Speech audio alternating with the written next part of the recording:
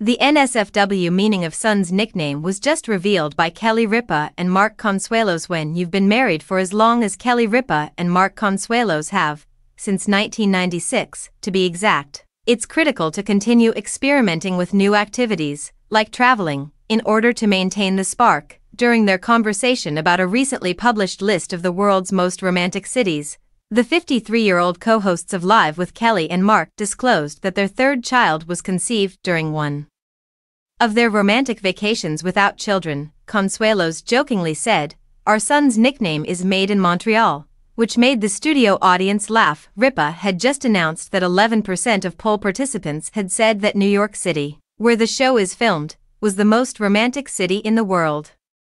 Consuelos acknowledged the romantic nature of New York, but felt compelled to add that Montreal was also a very good city, especially after declaring that one of their children had been made in Montreal. "Won't tell you which one, but he's our youngest," deadpanned Ripa, not taking her eyes off her notes, sending her husband into fits of laughter. She went on, "Shout out to Montreal," to a whoop from the audience. Michael, 27, Lola, 23, and Joaquin, 21, are the three children of Consuelos and Ripa. Speaking of their past family trip to Hawaii, Ripa had described it as beautiful and exhausting.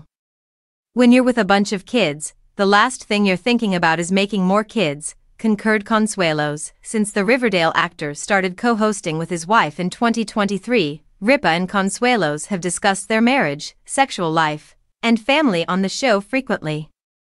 They've talked about things like playdates at Hooters, kissing soccer fans, and the size of Consuelos' tongue.